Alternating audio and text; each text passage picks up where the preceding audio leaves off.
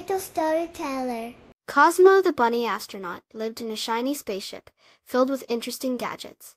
Cosmo had soft, fluffy blue fur and big, curious eyes.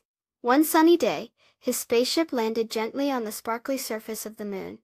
The moon was a quiet place, covered in silvery dust and giant, crumbly moon cheese rocks. As Cosmo hopped around, he saw tiny creatures with long tails and twitchy noses.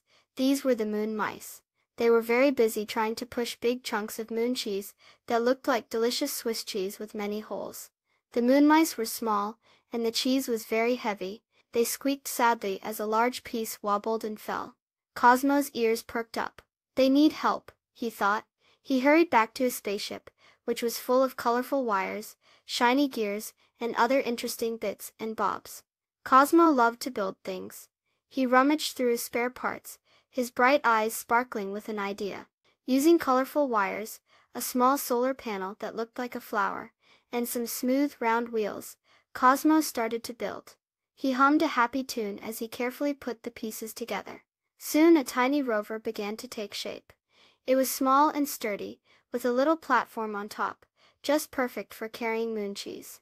Cosmo proudly showed the little rover to the moon mice. Their tiny eyes widened with excitement. One brave moon mouse hopped onto the platform, and Cosmo gently pushed the rover. It rolled smoothly over the moon dust. The moon mice cheered and started loading chunks of moon cheese onto their new helper. Now carrying moon cheese was easy. The little solar-powered rover zipped around, carrying big pieces of cheese wherever the moon mice needed them. The moon mice scurried alongside, their whiskers twitching happily. They even took turns riding on the rover with Cosmo, giggling as it zoomed across the sparkly moon. As the sun began to set, painting the moon in soft orange colors, the moon mice had moved all their cheese.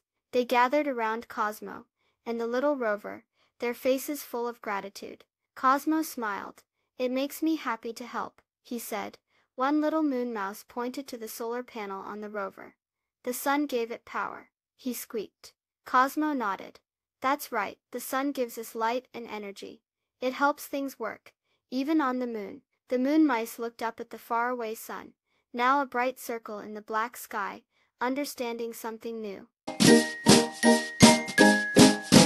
Please subscribe. Thank you.